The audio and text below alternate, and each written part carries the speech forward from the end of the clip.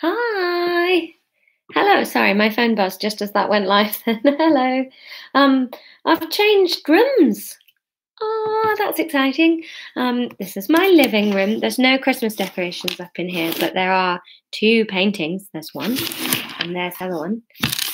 Actual paintings, like a grown-up, like bought paintings. There's also washing because we live like students. Can you all hear me okay? I'm using a slightly different microphone tonight. Is that Thank you so much for doing the change of time, by the way. I'm really sorry about that. I really am trying to keep it to 8 o'clock, but I was doing a Twitch thing. I've never used Twitch before, but basically there's this company called Next Up who do oh good, you can hear me. There's this company called Next Up that I've put two of my comedy specials on, and they're being really sweet. They're doing quite a lot to see what they can do to like bridge the income gap for us guys who are just shafted by the government and by all of this. I was doing like a Q&A with them where we were watching clips of my stand-up from my last two shows, and then I was doing questions and chatting about. I don't know if it's available to re-watch back, but if you're interested, you can do that. If you don't want to, why would you? Oh, cool. There's quite a few of us. Oh, that's good. That's nice. You all right? I feel a bit wobbly today.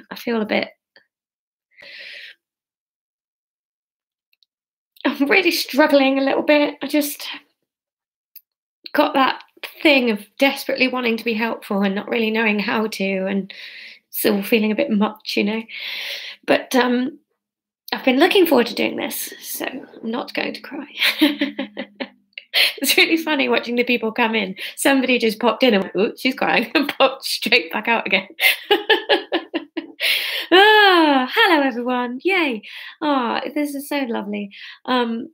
Yeah, I hope you've all been all right. I hope you're all keeping safe and everything. And yeah, I'm going to take some food over to my grandpa tomorrow, which I'm like weirdly excited about just getting in the car. Like before I went into this, there were so many days I was like, I'm sick of being in my car, I'm sick of like eating out. I just want to be at home with my husband in the evenings. I want to be driving less and blah. And I feel like, whoa, be careful what you wish for, you silly bitch. Right, so I've reread some of the chapters for tonight. I ran out of time to do all of them because I got halfway through the chapter yesterday, and it was the bit about gender, and I was reading it, and I think the line was something about gender not meaning anything except what genitals you're in possession of. And it was really weird for me because I was sort of reading it and thinking, oh, that's not what I think about gender anymore. Gender isn't to do with what genitals you have. And it was kind of quite eye-opening for me to go, oh, in 8 years, I've got such a better understanding of the science of gender and stuff like that. So I've tried to reread some of this just so there aren't more like bits that suddenly surprise me and go, oh, that's not what you think. But I haven't got all the way through because I ran out of time. But we were on chapter 17. So just quick recap as we're getting further in now. Jesus is back in the village. And God and the devil, in inverted commas, have made the bet. So we'll crack on, shall we? Chapter 17. Sarah awoke early the next morning after an inconsistent sleep despite her tired legs. She rolled over and looked at Hamish, her hand remaining still where once it might have stroked his face. His eyes began to flick open, sticky and unwilling. She smiled a little and whispered to him, "Good morning." He coughed a little, blinked some more and opened his eyes properly. "What time is it?" "No idea. Not sure it is one. If it is, it feels early. The sun's not up properly yet." "I forgot. Forgot about the clocks. I thought I'd go and see the vicar this morning, let him know what's happened. I suppose we need to have a meeting?" Hamish sat up straighter and rubbed his forehead to loosen the skin on his face. "Yeah, that's a good idea. I suppose the Apocalypse Committee will want to run some menu options past each other." Sarah laughed out loud. It felt good to laugh at Hamish again. Jesus must be a good influence, she thought. "You might be right." She squeezed the end of her laughter out with her exhale. "What if they don't believe us that it's him?" "Well, they'll have to, won't they?" Hamish scratched his chest. "Why do we believe that it's him?" Good point. Privately, Hamish wasn't entirely sure he had made a point, and if he had, he wasn't certain it was a good one. Sarah swung her legs over the side of the bed and reached for some more clothes. Some more clothes? Just some clothes. Not more. Hamish watched her dressing from the bed and decided he needed a little more sleep before he was ready to face the needs of a day like this one. I might not come with you if that's okay, he uttered carefully. Sarah had her back to him, but he could see her stiffen and slow in her dressing. I mean, obviously, if you want me to, he offered lamely. I just fancied a bit more sleep, that's all. She stood up and pulled her trousers up fully. She breathed in fully through her nose and turned round to smile at him, wrapping her hair up into a ponytail as she did so. It's fine, she smiled. I didn't mean to wake you up at all. You stay there. I'll see you later. She half hesitated, caught momentarily in the unburied familiarity of leaning in to kiss him, but moved on quickly to cover the exposed feeling it left within her. Leaving Hamish to his well-earned rest, she padded down the carpeted stairs and into the kitchen. Habit made her flick the kettle on, only to realise her mistake and flick the switch back the other way. First thing tomorrow, she was working out a way to make a safe indoor fire at short notice. This tea situation was unbearable. Making do with a glass of water, she sought out her shoes and wondered if it was all right to disturb the vicar so early. Given the magnitude of the situation, it would probably be okay, she thought, but maybe she should take some biscuits just to soften the blow. Working under the assumption that Jesus was still happily asleep upstairs in the spare room, Sarah pulled on her trainers and scampered out through the front door. From upstairs, Jesus watched through the hall window. He sighed and returned back to the spare bedroom. He had hoped to see them leave together. This might be harder than he had thought. Sarah continued, unaware of Jesus's gaze, down the road towards the rectory and was relieved to see light from the vicar's fire flickering against the furniture beyond the window. She rapped on the door and stepped back to let him answer it.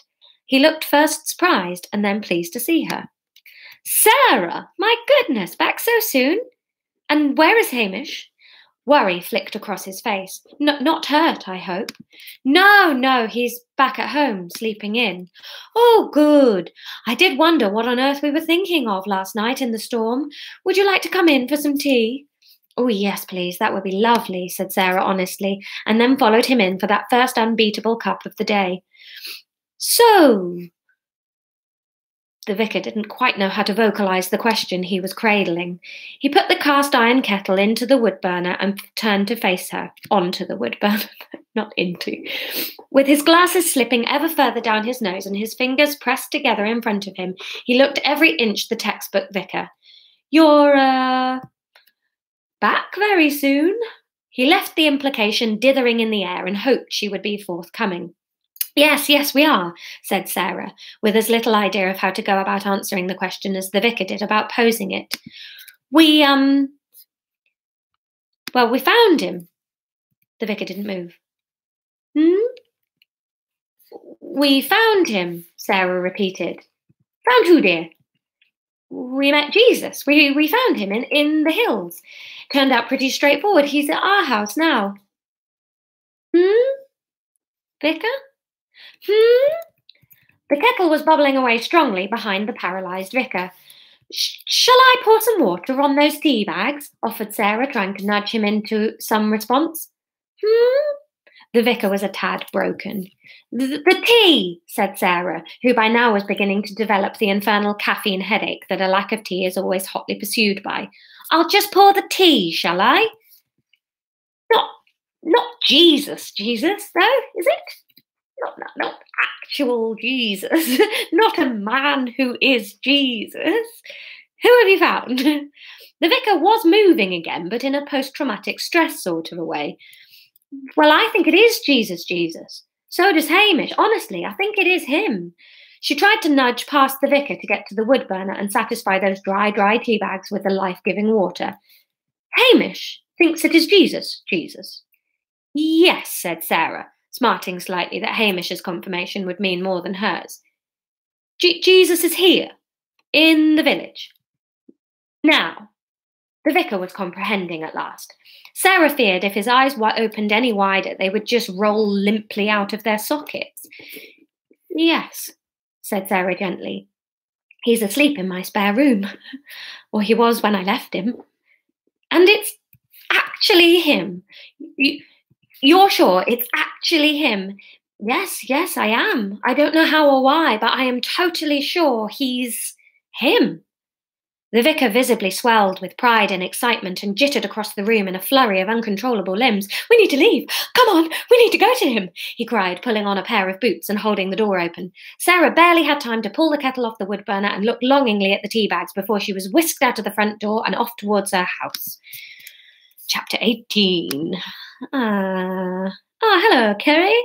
And Scollard. I'm assuming that's Escollard. It seems more likely than Scollard, but Scollard's a good word too.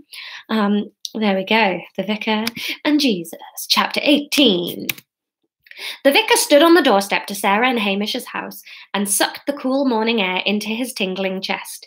It worked its way methodically through his veins and provided a gently calming touch to his nerves. "He's really nice," said Sarah from his side. It made the vicar smile, and he scuffed the floor and bowed his head. "I don't know why I'm so nervous," he half giggled. "It's not like I don't know him. I just thought that by the time I ever met him, I'd be dead, and so it wouldn't really matter either way."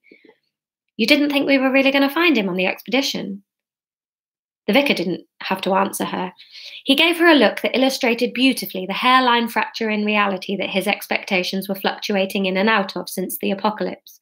Finding Jesus had rocked their world more than the end of it. "Shall we go in?" She squeezed his hand and pushed the front door open without waiting for a response. The vicar was dithery on a good day, let alone a day when he was about to have an appraisal with the CEO. After an hour, Sarah realised that it was not going to get less awkward. Up until now, she had been blaming the lack of tea, that glorious brown social lubricant that provided sips where there were no words, and a warm, cosy feeling where there had been uneasiness. She had been a fool, a mad fool, to introduce Jesus and the vicar without any kind of caffeinated buffer to chivvy them along into the friend zone. They'd got off to a resoundingly incorrect foot. They'd got off on the resoundingly incorrect foot when the vicar's first move upon clapping eyes on Jesus had been to walk forward and stroke his face to check it was real, while muttering, "It can't be. You're meant to be you, capital Y, not you, lowercase y." Currently, Jesus and the vicar were sitting on either side of the living room, smiling awkwardly at one another, while Hamish told a story about being a child in Scotland. No one was listening to Hamish, and Hamish had recently stopped being certain that this story had actually happened to him, and wasn't the plot of a film he'd once seen. Jesus and the vicar hadn't particularly argued. It had just been so very, very stilted. Conversation. They'd scraped along, grinding out pleasantries and skirting round conversation starters as if edging across a rapidly defrosting lake. Sarah had assumed they would have more in common than this. Surely kindling a cosy chat between them should have been as easy as lighting a fuse and watching the fireworks sparkle. Maybe she and Hamish should go out and leave them to it. Hamish, sorry to interrupt. Do you think we should pop round and check that Mrs. Shue is all right today?" She blinked furiously at Hamish, hoping they could both learn a sort of eyelash Morse code quickly enough that Jesus and the vicar wouldn't notice. "Oh, yes, we really ought to. She might be, very sad. Shall we go now?" Always together in the face of adversity. Her heart leapt. "Don't you dare!" The vicar panicked. They all looked at him. Jesus smiled and crossed one leg over the other. The vicar blustered on, don't you dare go without me. If one of my sheep is in need, I must go to it. Her. I don't think of the villagers as sheep, Jesus, of course, merely an expression, isn't it?" Jesus' smile remained, and he was grateful to his face for keeping it there while he decided what to say. Magnanimity? I don't know how to say that word. I can spell it. I can't say it. Magnanimity.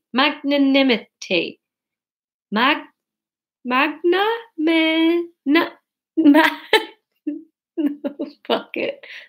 I'm just going to copy it into the chat and you can say it out loud to yourself because I don't know.